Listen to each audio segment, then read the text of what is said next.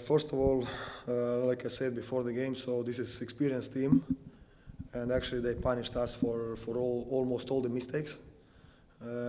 Communication mistakes, just when you are making some little bit shortcut, a little bit too late, so they actually scored with high percentage those situations. So that was, very difficult for us to manage today. And from that standpoint as well, actually, game was done, because we just trail. We spend so much energy. We trail so much energy. Bam, 3-point shot. We again just a little bit back in the game. Bam, again 3-point shot. So actually, probably we made 3 stops in a row, maybe a few times a game, just only. And against such experienced team, it's very difficult to compete. I think we played too slow pace in offense as well. We didn't move the ball enough well against their hedge. So, and that's why probably we scored only 74 points.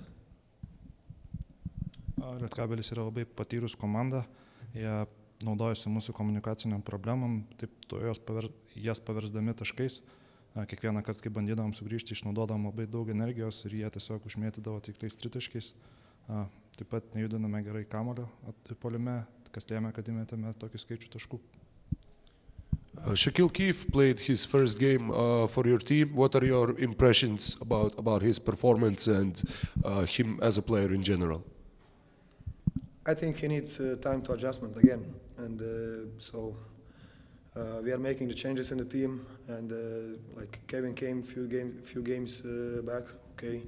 So then Shaq came there, so we make some changes, injury replacements, and it's not easy for him as well, I think. So to jump into the train, so it's just one team practice, to understand something, more than just very fundamental things. Actually, he's playing on his own instincts, and that's it so far. Šakilų keitui vis dar reikia laiko, kadangi darėme nemažai pokyčių komandoje dėl traumuotų ir pasikeitus žaidėjų. Jam nėra lengva įeiti greitai į žaidimą, kadangi reikia suprasti daug dalykų, tai tikimės, kad praėjus kažkiek laiko jis geriau išnaudos savo mintis. This was the first time in the season, at least in the league games, when Paulius Danusevičius started from the bench, not in the starting 5.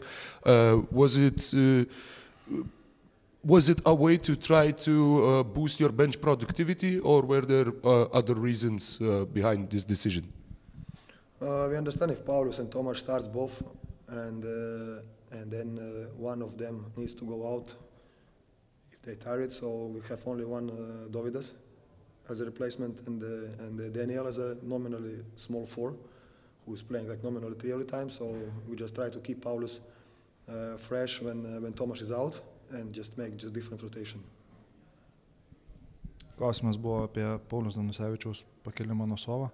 Tai treneris sakė, kad kai Tomasas ir Paulius pradeda rungtynės nuo pat pradžių, sunku prasidėjus keitimams, kadangi ant suolo iš aukštų žmonių yra tik tais Dovydas, dėl to stengiasi išlaikyti juos šviežius abu.